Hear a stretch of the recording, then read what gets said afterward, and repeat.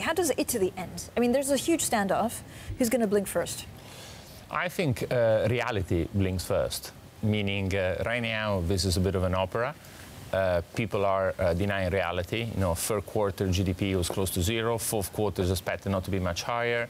For the government to be able to, or for the country to be able to post a 1.5% GDP next year, the country will have to grow 0.5 each quarter for the next fourth quarter, and that hasn't happened since 1990. That's about 30 years ago. So it ain't happening. Makes no sense. No. So the numbers, basically, the 1.5%, forget it, growth next year.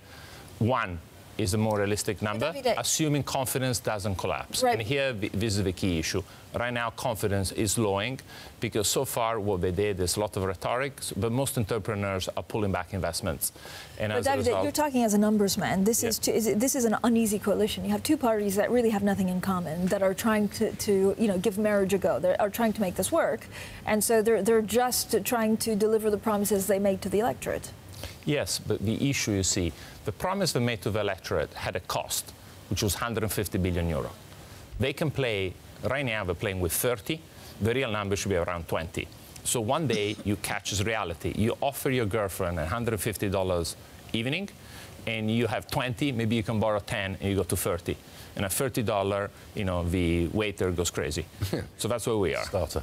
Exactly. You get a starter. And then you say, sorry, darling. Tom. Sorry, darling.